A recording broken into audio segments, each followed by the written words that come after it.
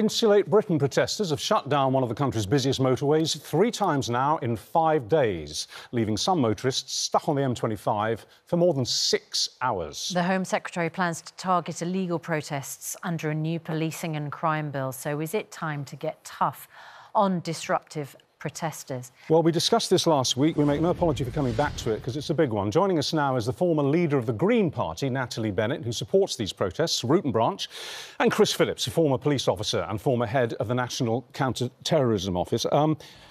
Ms Bennett, I'd like to start with you. I mean, you would have seen the Sunday papers yesterday. I could have brought a box full of clippings in today. Every single paper across the board, commentators, left, right and centre, all saying that these protests are a disgrace and counterproductive. And I'm just going to quote you one paragraph, which I think summarises the mood, not just of the commentators, but of, I think you'd agree, the vast majority of people in this country. Not everybody, but most.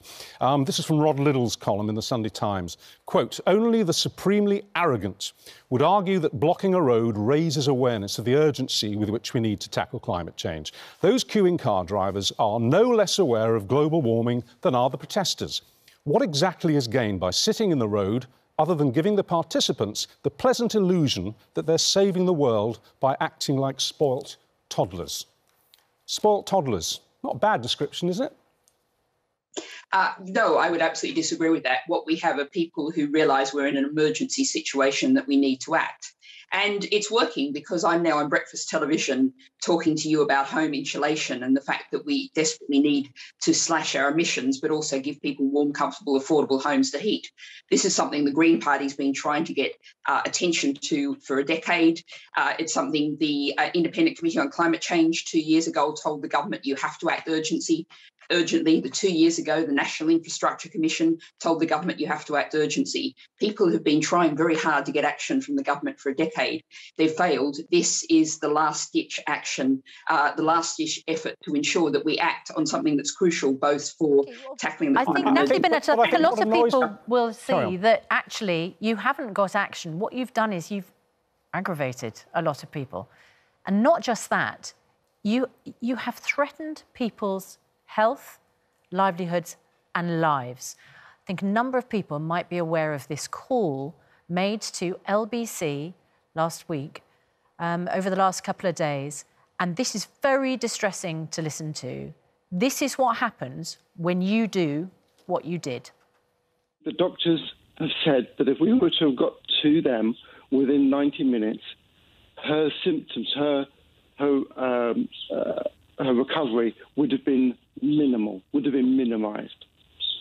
Because she'd been left to endure a full-on stroke for 6 hours, it is severe. She's got complete paralysis now down her left side. 6 hours they were stuck because of that blocking of the motorway. 6 hours. And as a result, that's just one person. If they'd got to hospital, if Chris got his mum to hospital in an hour and a half and he wanted to go because he was worried about an ambulance, she could have been protected. Instead, he was there for 6 hours. And she's paralysed. She's paralysed. How is that helping? I, of course, have the greatest sympathy for Chris and his mum, and I wish him and his mum all the very best. Big deal. That's not helping them, is it? She's paralysed. She's paralysed because she was stuck in traffic for 6 hours when she should have been in hospital getting blood thinners. And you offer your sympathies. I don't think they want your sympathies. They want you to explain why you think it's reasonable to do that to another human being in the cause of what you regard as the greater good. And I have to say that what comes off the people who are sitting on these motorways is the stench of self-satisfaction and a complete ignorance of the pain and suffering and risk to life that their self-satisfaction is causing. I don't think people who are suffering want your sympathy. They want you to wake up and see what it is you're doing to private individuals. Well, I was actually live on LBC on Wednesday morning and I was listening to some of the people who were affected there, and one of them was a pharmacist who was concerned that he wasn't able to open his pharmacy. But he said, I'm angry about this, but I also understand that this is a climate emergency and that you need to act. And indeed, you were just hearing from the Thames Barrier about the way in which... What about the woman who was paralysed? Sorry, no, I don't really care about a pharmacist who... I don't really care about a pharmacist who gets the point. Let's come back to that clip we just played. Unless you were someone who wanted and needed to get your medication very urgently from that pharmacy that morning. So stick to that point. Why is it justified to basically send a woman in a state of paralysis to hospital because she couldn't get the medical treatment otherwise she would have had much earlier? Can you justify that? What we're aiming to do is tackle a climate emergency that threatens millions of lives all throughout the world, that threatens lives in the UK. I was in Kendal yesterday. People are still talking on a daily basis regularly about Storm Desmond and fearing the next storm. People fear for their lives now. The climate emergency is an absolute threat to the life of people. We need emergency action. Every other measure has been tried. What you're saying is it's worth risking the lives of individual people because you're so worried about the climate emergency risking people's lives. I don't think anyone is in any doubt about the climate emergency. We have just been hearing from Laura. We know the issue. What we don't want is for people to suffer today because of the disruptive protest. Now, Chris Phillips, you're a former police officer.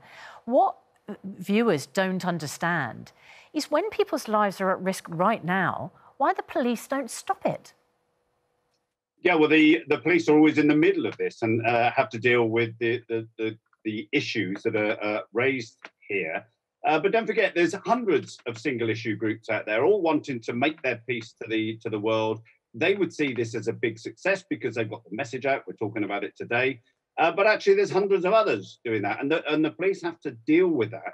But they have to deal with it within the legislation that they've got. And I think this is the misunderstood piece, is that the legislation, the Human Rights Act, Supreme Court judgments mean that the police have got to deal with it in a way probably they would never have dealt with it in the past. And, you know, from an ex-police officer, I can say it was brilliant before. It clearly wasn't always brilliant. But issues like this, incidents like this would have been dealt with much quicker and much firmer. But what enrages people is, again, an audio clip, a radio clip that was on YouTube all of last week of a senior woman police officer chatting in a very friendly way to the protesters as they block the motorway, causing the kind of life and death issues that we're talking about, and basically saying to them, if there's anything we can get you, anything you need to help you make you more comfortable, don't hesitate to ask, and we'll be as nice as we can to you. That's not policing. I mean, that's the way a cabin crew member talks to a passenger on a plane. Yeah, I totally agree. And the issue is, I think police officers are scared now. They are scared to deal with these things. They know the cameras are on them. They know that clip is going to be on national news and it's going to be overplayed many, many times. So they're very concerned about their own the way they look on camera to some extent, but also how they treat the demonstrators. Of course, there's a big difference. Here's what I don't understand. If I were to leave here today and go up to the M25 and park my car on a roundabout and walk down the slip road, right, and there was a police car nearby, I'd get arrested. That's an offence. You're not allowed to walk down a slip road of a motorway. But if I had a banner asking for Britain to be insulated, they'd probably take me by the arm and help me sit down. That's the dichotomy that we're talking about here. There seems to be one law for people who aren't protesting and another for those who are, and it's weird. It's against the law to block the traffic. You're quite right, and that differentiated by peaceful protest as against disorderly protests, if you like, or the standard laws. And unfortunately, you need to look at our legislation. You need to look at what the Supreme Court have said. You know, they've actually effectively made it lawful for people to peacefully demonstrate and block the road. That came out a couple of years ago from a previous case. So the police have to work within that legislation. If you want to stop this type of thing from happening, and as I said before, there are hundreds of single interest groups who all feel that they need to get media coverage. So the likelihood is that the next week it will be another group. Then you have to deal with them. Well, let's go back to Natalie Bennett and talk about media coverage. Listen, if this goes on, we're going to have deaths. I mean, we've come perilously close to people dying. We've had people having heart attacks in the traffic. We've had the case that we just played. And we've got broader issues as well. What would you say, Natalie? Be honest, what would you say to a couple with, say, a 7-year-old child who is due to have absolutely vital cancer surgery today, but can't have it because they and that child are stuck in a tailback. What would you say, face to face, what would you say to them?